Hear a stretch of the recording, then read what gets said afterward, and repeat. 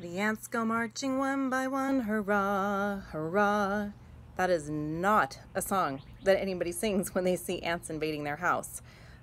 Ants are kind of the bane of everybody's existence because they just seem to appear out of nowhere for no rhyme or reason, and suddenly they're making trails across your kitchen, your kid's bedroom, playrooms, living rooms, anywhere that food might be.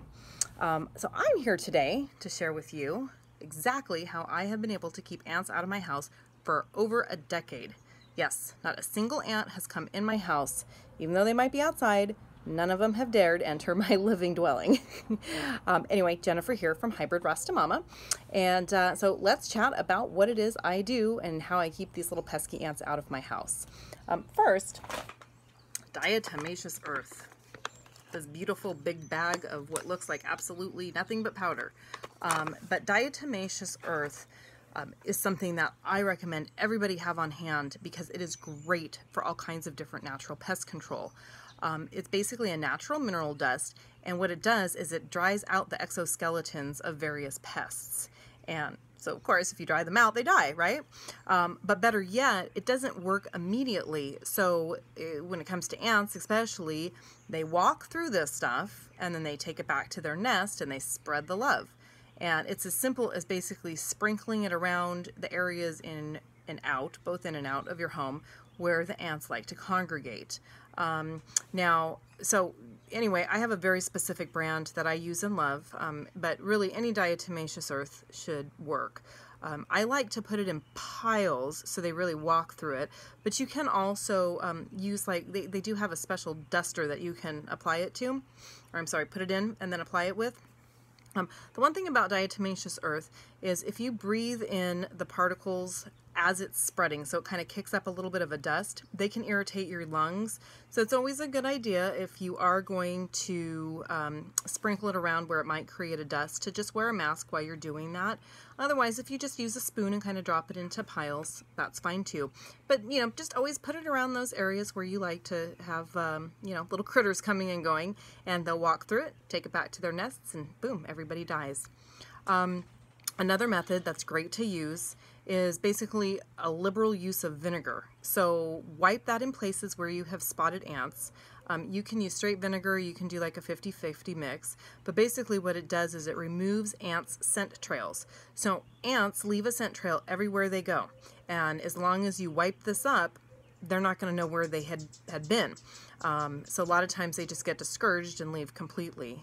This is a great thing to use on outdoor patio furniture.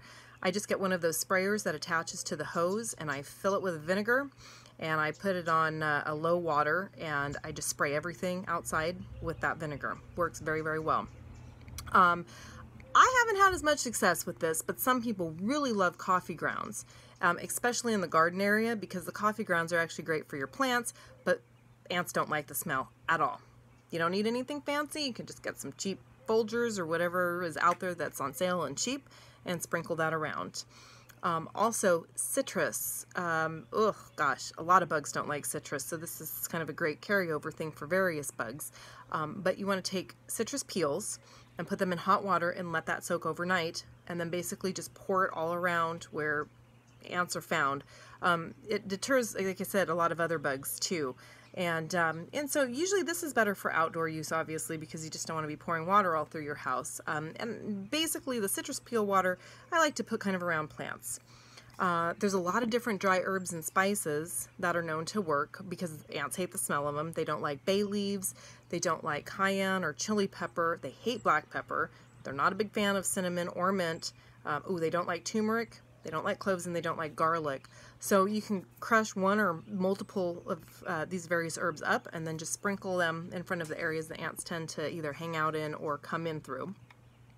Also, pine essential oil. Ooh, boy.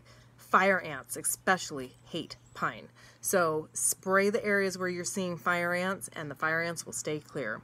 And this is a very, very affordable way to deal with fire ants, which are a little bit more tricky than just your standard, household black ant. A tansy plant is actually something that you would plant, and you would actually kind of keep it around the perimeter of your home. to discourage ants from coming. And they really do work. I have tansy plants, and I have them in various strategic locations where I know it would be easy for ants to enter, and they don't come in through those areas at all. Neem oil is another great thing to keep on hand for all kinds of bugs, especially bird mites. But anyway, neem oil is great to use inside your kitchen shelves, your cabinets, pantries, things like that. Basically dip the cloth in the neem oil and then wipe the shelves and the cabinets. Oh, and I'm sorry, don't dip it in straight neem oil. The brand I recommend actually is already diluted, but otherwise you want to take about 5 drops of neem oil to about a half a cup of water, and then dip the cloth in that and wipe everything down. And oh boy, that works very, very well. And that's something that I do just to keep a lot of bugs out. Also, if you find that ants are heading for things like honey or sugar specifically, because of course they really can sniff those things out and love them, what you want to do is just take your honey jar or your sugar jar, put it on a plate, and then just put a little water down there, because the ants can't get across the water, and then that's going to, deter them from getting to your sweet stuff, and they'll give up and move along. Also, there are some natural bug sprays and ant sprays and things like that. There's one in particular that I really like called Eco Defense, and that's great. It's has no odor. It's very safe to use around other pets and children and things like that, and it gets the job done. So when I see ants outside, especially we get a lot of ants about this time of year in fall here in Arizona, the ants really start to come up. And they actually can be very destructive here because, oh boy, they will actually move. Like if you have a paver stone type system in for your patio or driveway or things like that, they can actually start shifting those. So it's really important to get after those little buggers when they're outside. And that's what I use, and it kills them, and they seem to move along and not come back. So that is a great way to deter ants naturally using a really, really reputable product. So anyway, but I really, for me, I think the key things that have kept ants out of my home are planting those tansy plants. And again, like I said, I put those in strategic locations where I know ants could likely get in. Also, the diatomaceous earth and keeping that sprinkled everywhere. And that just works, again, great for so many little critters and whatnot. So really keeping, and that's not something, you don't have to have that through your whole house. Again, it's in areas where normally the ants would come in. And then also the neem oil and wiping down the cabinets and shelves and things like that with that. So those are my 3 that I consistently use and have found success with, although all the others are great to have on hand and keep in mind as well. So anyway, I wish you luck in your battle with the ants, and certainly reach out any questions you might have.